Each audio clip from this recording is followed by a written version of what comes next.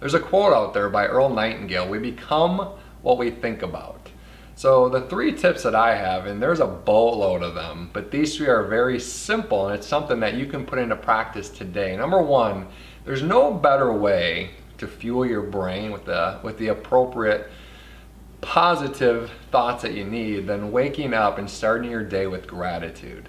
I want you to think about that. When your eyes pop open in the morning, what are your initial thoughts? Do you have some ants right there like, oh man, I'm tired. Oh man, that damn alarm, it's going off too early. It's dark, it's cold. Or what if this? What if your eyes popped open and you said, thank you. Thank you for another day. What if your eyes popped open and you said, today is gonna be an amazing day. And you put a big old smile on your face.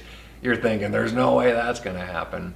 You're right, initially it's probably not. It's gonna feel a little weird, but if you made that into a habit, that's a game changer right there. The second thing I would recommend you do is speaking in superlatives. For those of you who have kids, this is actually fun. This is phenomenal. I have a 6 and a 5-year-old, both daughters.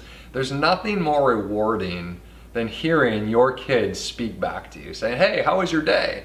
You know, the typical answer people are gonna say, especially kids, good, it was good. Well, what was so good about it? When I ask my girls, hey, how was your day? They're like, Dad, it was incredible. Oh my goodness, it was amazing. It was phenomenal. And I'm thinking, really? What the heck was so good about today? Point being is this: if you change your vocabulary and you start speaking with energy and enthusiasm, people are gonna respond differently to you.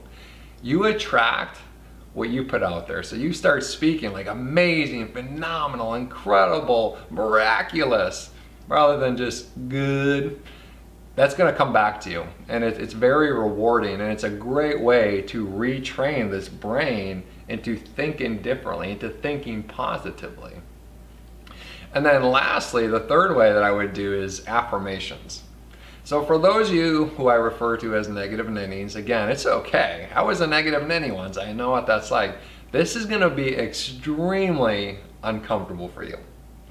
And what I mean by that, this is actually gonna be your daily challenge. It's gonna be to create a list of affirmations. I want you to write them down. You are gonna make a list of a minimum of 10 I am statements.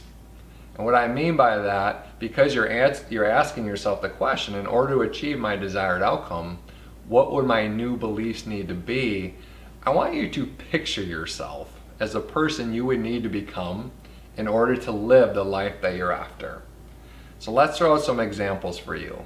I am a leader. I am powerful. I am healthy. I am fit. I am rich. I have more money than I know what to do with. I am the best husband in the world. I am an amazing parent. I am phenomenal at what I do professionally. Those are examples of I am statements. Now I'm warning you folks, if you've never done this before, this gets uncomfortable. In fact, you start trying to write these down, it's almost like you're lying to yourself. You're gonna get this feeling deep down like, man, I feel like I'm lying to yourself. And that's okay. You don't have to believe it right now. This is the point of rewiring your brain. You're gonna retrain yourself, because the reality is this: you are all those things. It's those limiting beliefs that are keeping you from becoming the person you know you're capable of.